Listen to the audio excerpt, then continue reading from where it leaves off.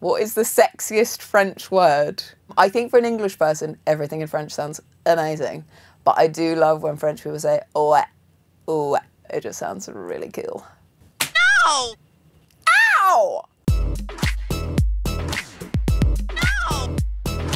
Can you tell us what Sometimes I Think About Dying is about? Sometimes I Think About Dying is about a woman called Fran who struggles to make connections in the real world, though she has a very rich inner life. And a new man joins the office, Robert. The film explores her trying to make a real connection with him. Oh, thank you. All right. I'd love to introduce you all to the newest member. This is Robert. Hello.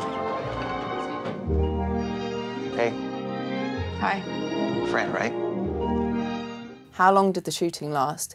It was only, I think, 23 days, which I had never shot anything that quickly. Rachel knew what she wanted so clearly that actually we wrapped early almost every day. One of the days we wrapped 6 hours early, but it never felt rushed. It felt like we had all the time in the world to do it.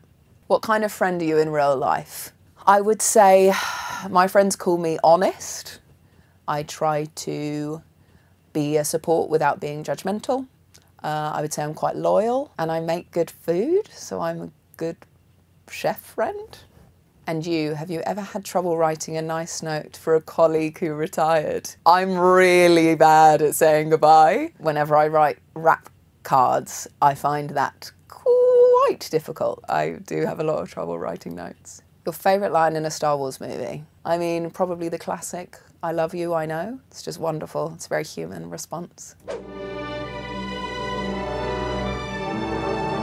How do you prepare yourself for a role?